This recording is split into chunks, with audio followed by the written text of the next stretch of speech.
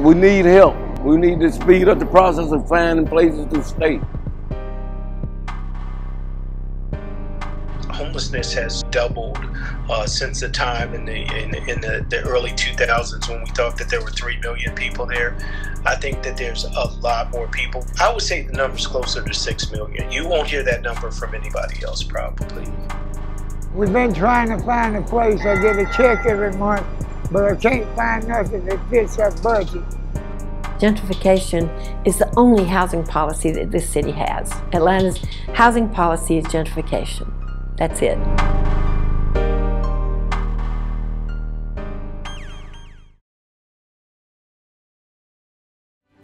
The International Olympic Committee has awarded the 1996 Olympic Games to the city of Atlanta. Here's a bus ticket, go somewhere else, promise never to come back. That was controversial even in the moment. We have a bunch of people that's collaborating and conspiring to lie about what's actually happening during this Super Bowl. Every behavior that we all engage in, that we are free to engage in, has been criminalized for people who have to live outside on the streets here. Peachtree and Pine served a need for people who had nowhere else to go. I was part of the group that helped shut down Peachtree and Pine.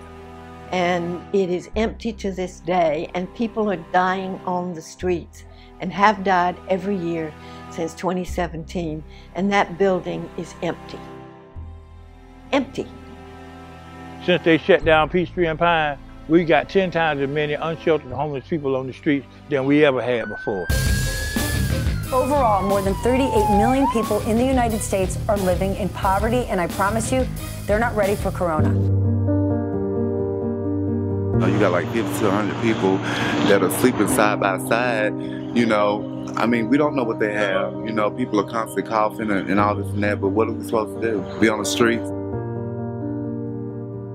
The city needs to step their game up for the homeless, because we done been out here too long, but you put the police officers on us to harass us. That's not good. It's not good.